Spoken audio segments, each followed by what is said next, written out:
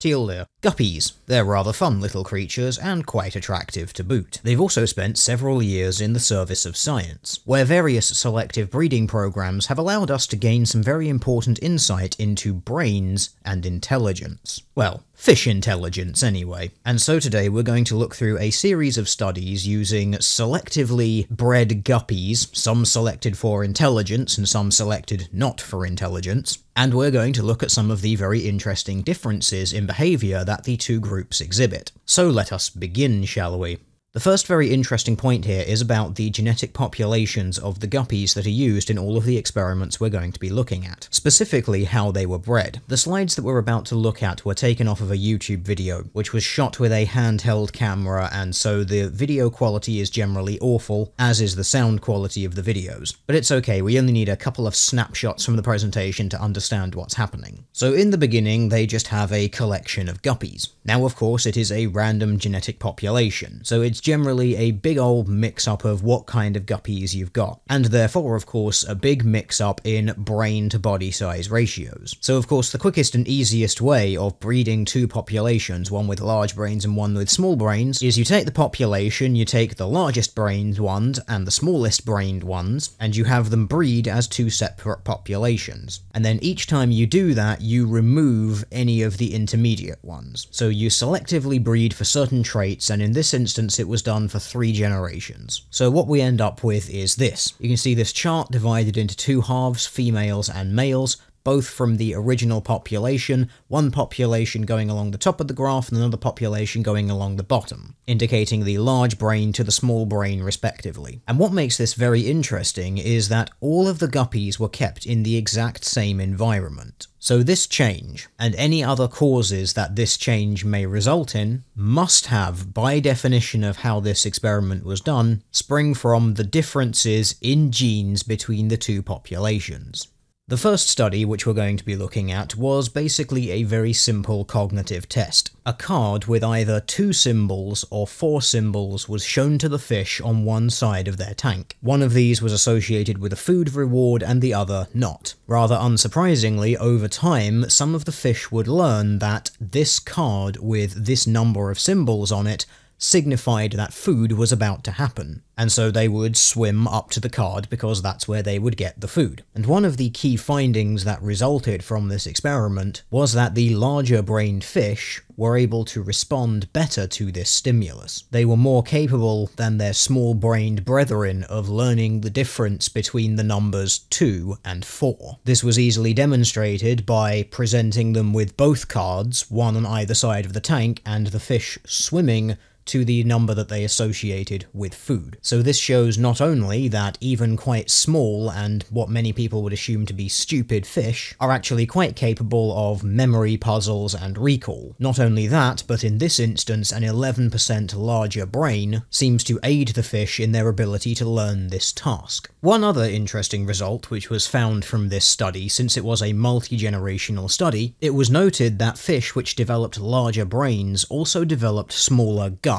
and as a result of this produced fewer offspring. And as a result of this, this study was the first to demonstrate experimentally that evolving a larger brain comes at the cost of a decreased gut mass and decreased offspring production, while it confers a quite sizable cognitive advantage. There were a few criticisms levelled at this study, all of which seem to be largely invalidated by virtue of how the study was actually performed. One of them being that the stimulus-reward contingency between the large or small-brained fish might provide an alternative explanation for why larger-brained females outperformed the smaller-brained females. Unfortunately, this objection doesn't hold up to scrutiny when you consider the fact that the feeding regime of the fish was very controlled. Another was the idea that the fish may have inherited some sort of bias or preference towards identifying 2 symbols or 4 symbols. This was discounted because it was a multi-generational experiment, and thus different individuals within each population were subject to either the stimulus of 2 or the stimulus of 4, and then their offspring could either be subject to the same or the opposite, and then their offspring subject to the same or the opposite. So that somewhat discredits that objection. Another more interesting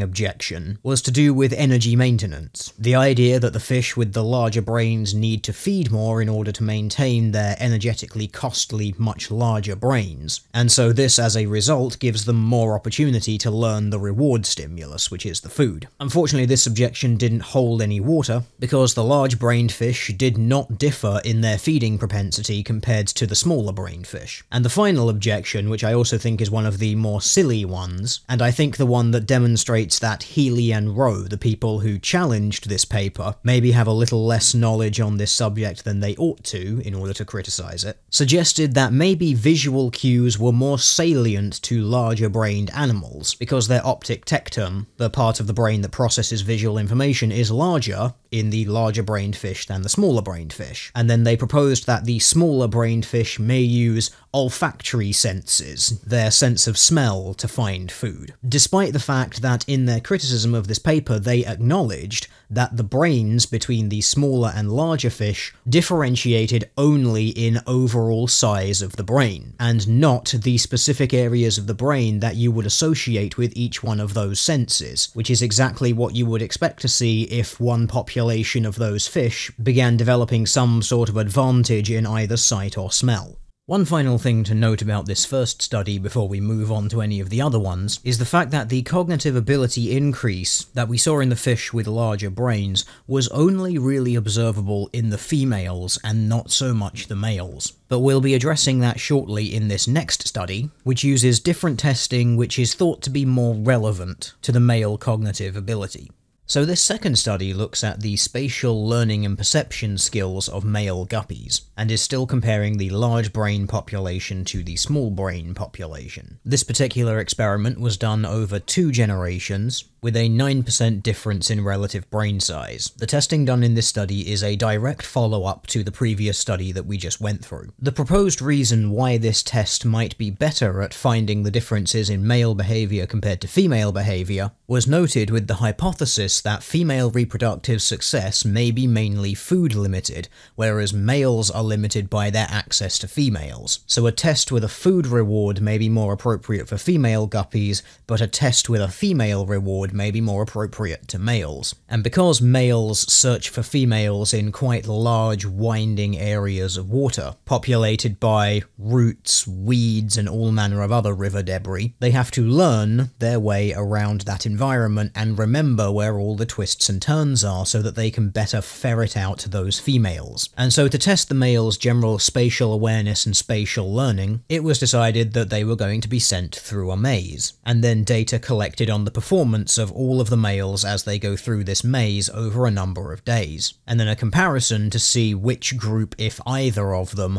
performed better than the other. So, the experiment is set up, the maze is prepared, the hypothetical best time that a guppy could finish this maze in, should they take the shortest path and swim as quickly as possible, is 7.7 seconds. And when they get to the end of the maze, they shall be greeted by a delicious virgin guppy with whom they can frolic for 3 minutes. Yes, the study does specifically state that these female guppies are virgins, because that way they will be more receptive to mating, and this should of course be adequate reward for these male guppies and their exertions. The results of this experiment were somewhat unsurprising, one might even say common sense. The larger-brained fish were initially slower than the smaller-brained fish to explore their surroundings, possibly because they were simply more curious about their surroundings than their smaller-brained opposition. But as time went on, the larger-brained fish notably improved their score, eventually overtaking the small-brained fish once they had time to learn the route through the maze. And this is quite an interesting one. Firstly, because there is still the genetically implied cause of the larger brain and thus increased cognitive function, but it also suggests that greater cognitive function in the wild will yield a fitness advantage to the males because it increases their access to females. And a study from a few years earlier seems to indicate that females like big-brained males as well, because this study's indicated that female guppies had a preference for males that were able to solve mazes faster. So our genetically super intelligent uber fish seem to be getting all of the advantages. And it doesn't stop there. Rather interestingly, the brain size differences also carried over into the behavioural responses of these guppies towards predators. Once again, this seems to be one of those traits that only really affected the females. For this experiment, the fish were broken up into groups of varying sizes, but always separated by sex and genetic lineage. The fish would then have introduced to them either a pike cichlid model, which is one of their natural predators, or a coffee cup, and their reactions to these new stimuli would be recorded for 20 minutes after the introduction. And by observing what was going on from above, the scientists were able to generate these heat maps, which are just absolutely fascinating, and we'll have a little look-see at what they're saying. So A1 and A2 are groups of females and groups of males respectively. As you can see, the males in A2, they tend to stay away from the predator model, very rarely venturing any closer than 10 centimeters. The females, however, which is A1, you can see a slightly different pattern. They are a lot more clustered around the model, and as you can see, they actually start approaching the model really quite close to the sides and the back of the model, leaving that blue horseshoe shape in front of the model where the predator's mouth would be, which when you think about it makes complete sense. And what this indicates to us is that they are using a cone of attack avoidance strategy. Comparing these two models gives us A3, which shows the difference between where females and males spent the most time. As you can see, males generally spent a lot more time further away from the predator model, whereas females resulted in that cluster slightly nearer to it. And this indicates a few very interesting things. First of all, the females are a lot more dull compared to the males when it comes to appearance. So males with their much brighter colours may simply decide, hey, it's not worth even trying to go anywhere near it because I'm a really obvious target. And also, looking at all of the B figures, we can see some very interesting things regarding brain size. So B1 and B2 are small brain and large brain females. So what you'll notice is a very slight difference in the distributions of them. The large brain females avoid being in front of the predator far more than the small brain females. But then what happens is something really quite unusual. You'll see there's a lot more yellow directly underneath the predator in the large brain females as opposed to the small brain females. And this pattern emerged because the larger brain females in this experiment actually began taking shelter underneath the predator model. And they did this more so than the smaller brained females because they had approached it from the sides and from the back, assessed the situation, realized that this model isn't actually a predator, it can't do anything to them, and so they can go and hide underneath it should an actual predator show up. And then B3 is comparing the two. The pink is where small brain females outnumber large brain females, and the blue is where large brain females outnumber the small brain females. So you can see the small brain females tended to hang around in that 10 centimeter circle around the predator model, whereas the larger brained females, well, they just seem to go pretty much anywhere, which once again seems to indicate that they've worked out that this thing isn't a threat, so they either go back to foraging or they go and take shelter underneath it, whereas the smaller brain females are still trying to work it out. Figures B4, B5 and B6 are to do with the male populations. And as you can see, small brain to large brain, it really doesn't make that much of a difference. The males just don't go anywhere near it. Which is why the B6 comparison of small brain to large brain, it's just kind of scattered all over the place. Because there was no real distinct pattern that the males were engaging in, they were just simply staying away from the predator entirely. The C line on the bottom, we're now looking at the numbers of fish which were in those environments. So C1, 2 and 3 are all looking at small brain females. C1 is a single fish, C2 is a pair of fish, C3 is a shoal of 4 fish. So on those three, what you'll notice is that there's really still that same pattern emerging. C1, which is the single fish, it's still mostly hanging around the back and the sides of the predator. C2, again, pretty much the same pattern, mostly to the sides of the predator. And C3, again, just kind of continues that overall pattern, mostly to the sides and back of the predator and quite a way out in front of it. Cs 4, 5 and 6 are looking at the large brain female, again as a single, pair and shoal of 4 respectively. And as you can see there, they kind of repeat the same pattern of the large brain fish in B2, still hanging out more to the sides and back of the predator, but after a while just working out that it isn't a threat, and as you can especially see in C6, when you've got a little group of fish, they seem to get more confident, and then they've really closed in on this model which they've determined isn't a threat to them. And as with the previous models, C7, 8 and 9 are just comparing the two different groups. So in C7, the singletons, you can see a lot of pink, which is the small brain females outweighing the large brain females in the area,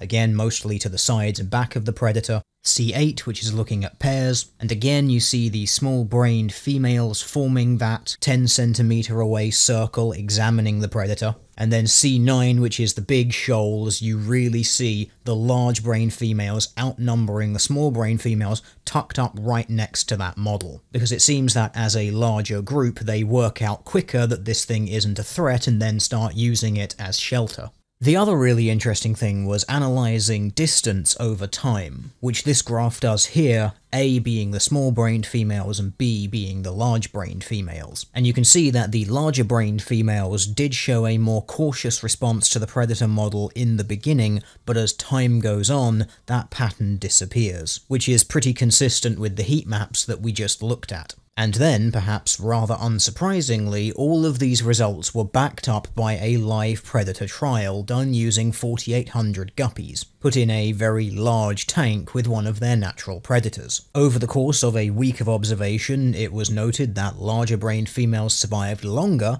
and in greater numbers, and that larger-brained females were generally better at predator inspection behaviour. And this all then led to the final question which I'm going to be addressing today. We've seen that we can selectively breed these fish for larger or smaller brains, and that this can be done when the environment is 100% controlled for, thus indicating that this trait is genetic. And we've seen that this genetic difference between these two populations of fish affects how they react to predators, and indeed affects their survival as well. So then the next question is, do predators select for brain size in the fish? Well, to answer this question, there was a 5-year-long study done in 16 different sites in Trinidad. And what this survey did was to measure the predator biomass of guppies. That was to measure the number of fish and the number of shrimps in each area. And then the female brain anatomy of guppies in all of those areas was also measured. And the results should really surprise no one. The females in these different areas had different brains. Their brains were evolving in response to the predators which were most represented in those areas. And this, I think, is just a perfect example of the constant feedback loop between genes and the environment. The environment creates a pressure for change,